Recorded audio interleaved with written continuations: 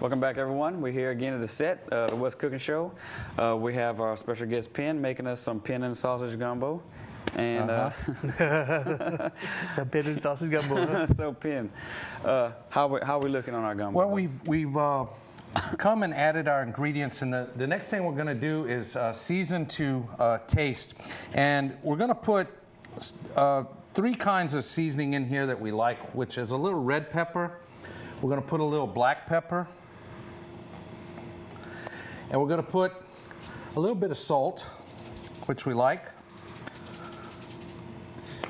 Gotta have salt. And then a little seasoned salt, because everybody likes a little dash of something in there.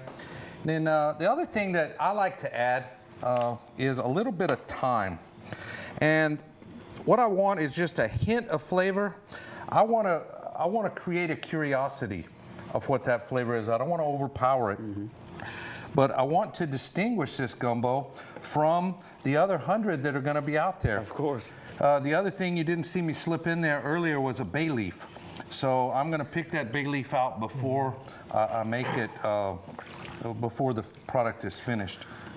As we've boiled our gumbo for over a couple of hours before it's ready and actually simmers, the chicken that we have has been cooked, and we don't want it to cook all the way apart. So our chicken is cooked. We don't have a raw chicken, although you certainly could add raw chicken at this point and boil it. So we're going to add our chicken meat to the gumbo. Sometimes people like to use the bones, as you can see. Sometimes people will pick the bones off. I always like to pick the skin off of mine. Again, we talked about cholesterol earlier. If you're not eating the chicken skin, you can have all of the, you can enjoy the chicken without the negative parts. And if you add the fat skin to it, then you have more grease on the top to skim off before you serve it. So the other thing that we'll do, that we won't do, if I had a little serving spoon, obviously we use plastic spoons when we're cooking in the kitchen or when we're cooking at the gumbo cook-off here, but we're going to taste it the first time for seasoning to see how we've come along. And as we begin to finish the gumbo, we can add a little bit more. We can't take any out. So, as you saw me put just a little bit of salt. Salt's one of the dangerous things. You add it in small increments. You add it in small increments because you can't take any out. And anybody that's ever cooked has had to put a potato in there because at one time, how can I get rid of that salt flavor? So, we're adding a little bit at a time. I want to mention a bit about our rice too. Down here we like to use a short grain rice. Medium grain. Medium grain, short grain.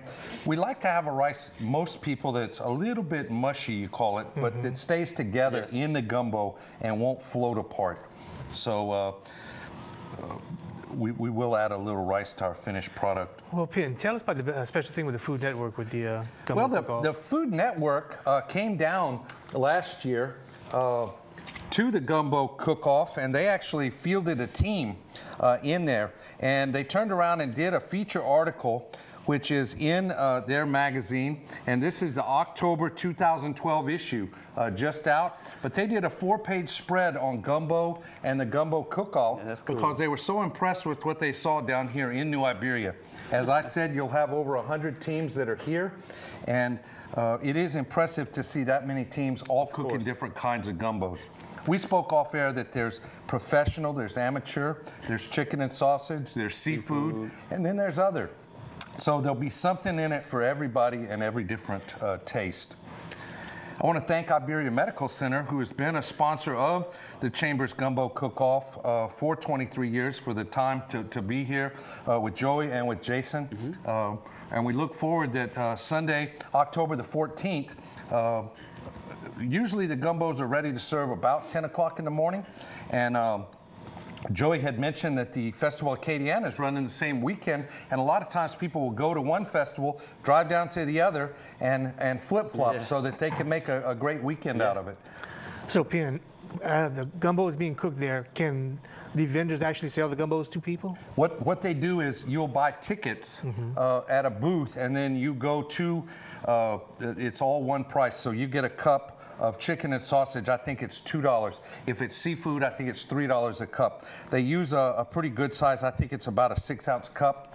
So you get a nice portion. It's really inexpensive. It's very inexpensive to get taste, but that's the idea is go try some different kinds of gumbos, and you'll see people with little grocery sacks from Piggly Wiggly.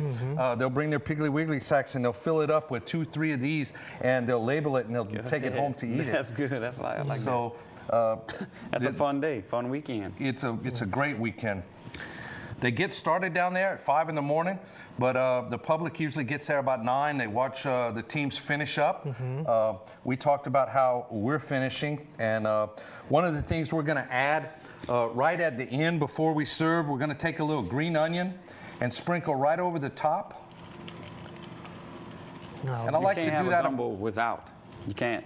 I like to about 5 minutes before we serve it. So we're gonna, and this floats the flavor. Another was a little green parsley. Can't have a gumbo without that either. I like a little parsley right on the top, and we let it just sit and simmer. It's not boiling. In the recipe, I talked about as your gumbo is simmering, it's blue. And the reason I said blue is, as you see it boiling, you don't want it boiling faster than just a blue. Penn has a finished plate right here for us. And Penn, I want to take this opportunity real quick. Me and Joey want to thank you for coming. And I want to thank y'all for being here, allowing us to come. Anytime, Penn is not a stranger to this show. He's been on once before, or a few times before, and we'll welcome you back at any point in time.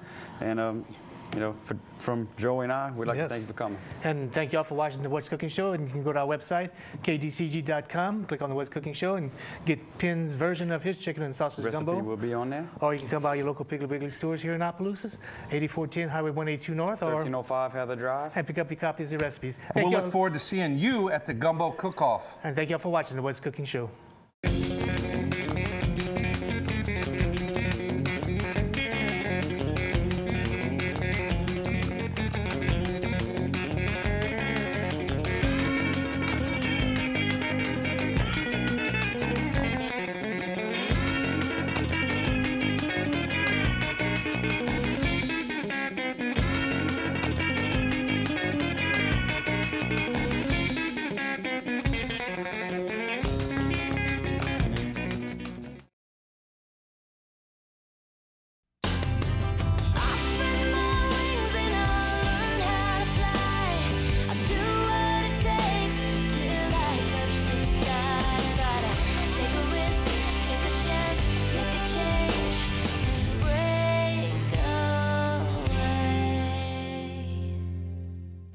Watching KDCG TV.